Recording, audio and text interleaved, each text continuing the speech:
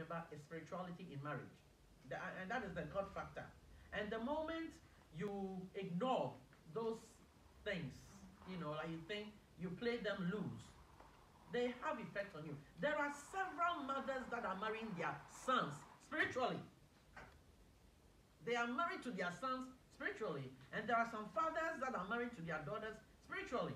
In your line of work, have you experienced that? Oh, my dear daughter. I know. I don't want to sit on TV and say some things.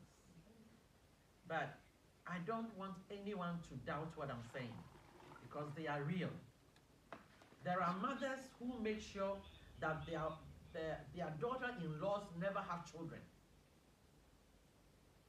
And then there will be the same mothers who will be blaming the young lady, insulting her. I want grandchildren. I want my son to have. I want to hear babies cry. And she's the same person who gathers things under her cloth and puts her toe down that this woman will never have children.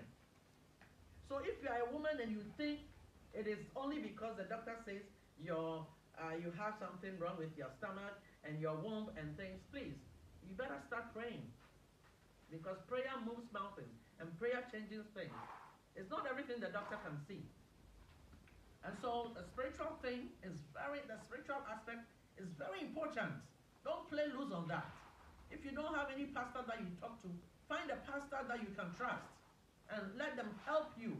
They will not do the praying for you. You have to do praying yourself. But the pastor can help you to pray. A marriage without prayer is like a house without doors.